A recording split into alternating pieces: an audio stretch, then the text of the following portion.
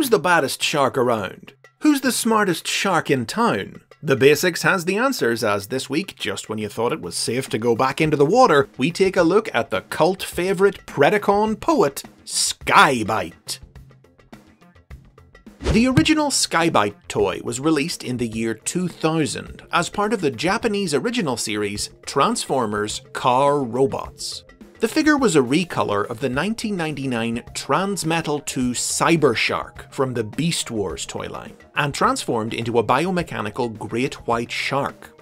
In Japan, the character was known as Gel Shark, but when the series was imported by Hasbro in 2001 and given the new title Robots in Disguise, Gel Shark was renamed SKY-BYTE.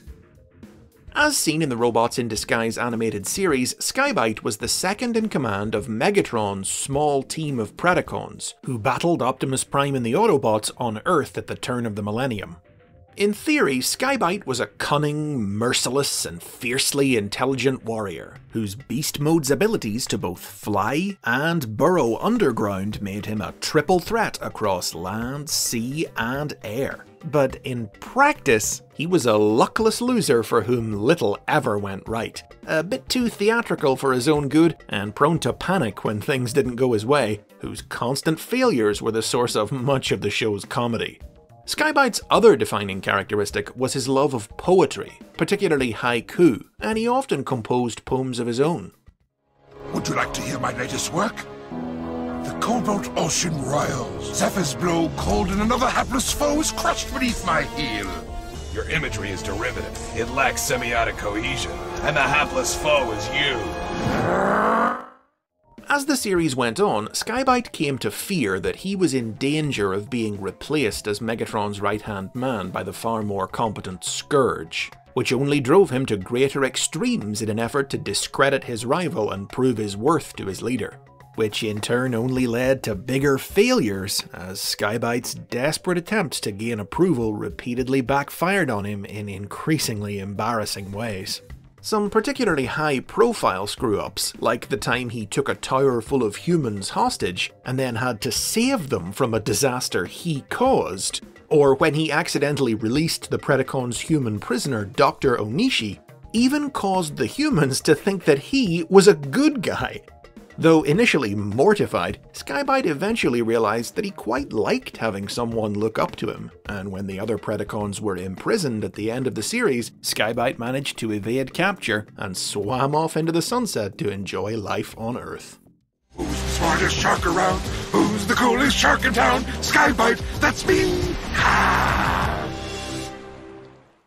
SKY-BYTE was the breakout character of Robots in Disguise, a lovable underdog who quickly became a hit with fans, and whose popularity would grow well beyond the confines of the often overlooked series. That said, it took quite a while before his fan-favourite status would translate into any new appearances or toys. It wasn't until 2010 that a new incarnation of SKY-BYTE would be introduced, as an exclusive toy released at that year's official Transformers convention, BotCon. The figure was a recolor of the shark-themed Decepticon submarine Sharkticon from 2004's Transformers Energon. As seen in the convention's exclusive comic book, set within the continuity of the original 1980s Transformers cartoon, this new version of SKY-BYTE was a creation of the alien Quintessons, built to lead their Sharkticons. But in terms of personality, he was functionally identical to the Robots in Disguise character. Later stories released through the Transformers Collectors Club saw this SKY-BYTE ally himself with fellow Quintesson creations, the Generation 1 Predacons, with whom he would go on to found the Predacon faction seen in Beast Wars. Over the next few years, SKY-BYTE's persistent popularity continued to bear fruit. In 2011, a Transformers animated version of the character was introduced in that year's BotCon comic, and in 2012, an online fan vote saw him shortlisted for the Transformers Hall of Fame, though sadly he lost in the final round of voting to Wheeljack. But only 1 month after that, the character made his debut in the pages of IDW Publishing's comic books.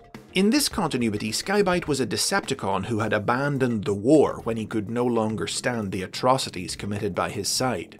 He returned to Cybertron after the war's end, and formed a musical partnership with the Autobot Jazz, reciting his poetry for audiences at McAdam's old oil house while Jazz played bass. He would remain a regular background character for the next several years of IDW's comics, later relocating to Sanctuary Station, a space station commune for peaceful Decepticons in Earth's solar system, where he continued to pursue a career in the arts. Eventually, he would meet a heroic end defending Sanctuary against the armies of the planet-eating Unicron. In 2014, SKY-BYTE received a brand new figure in the Transformers Generations toy line, the first that wasn't just a retool or a recolor of a pre-existing one, as part of the series' celebration of the Transformers franchise's 30th anniversary.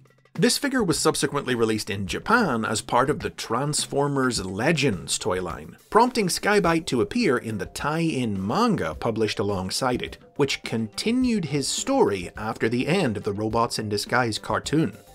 The manga sent him on a series of dimension-hopping adventures, including a visit to the goofy parallel universe of the Legends world, which culminated in him joining the Autobots' Dimensional Patrol to help protect time and space from evil. In addition to these various ongoing comics appearances, SKY-BYTE would also continue to occasionally pop up in unexpected places. His original Robots in Disguise voice actor, Peter Spellos, would reprise the role for a short video released through the Collectors Club's Ask Vector Prime Q&A column in 2015. And a super deformed figurine of SKY-BYTE was released in the Tiny Titans line in 2016. Now, in 2019, SKY-BYTE is about to make his first return to TV screens since Robots in Disguise in the second season of the Transformers Cyberverse animated series, with multiple new toys in the accompanying toy line, which rather ominously describe the series' version of the character as a harbinger of doom. The Cyberverse cartoon depicts SKY-BYTE as the Decepticon rival of the Autobot Jetfire, and we'll see the two enemies being played off against one another by Starscream for his own ends. Fans' love for this shark earned his place in history, our hero, SKY-BYTE. Those are the basics on SKY-BYTE, and that's my attempt at a haiku. Let's hear you write one about him in the comments. Wait, let me try again. Click the like button, support me on Patreon, and subscribe for more. Nailed it.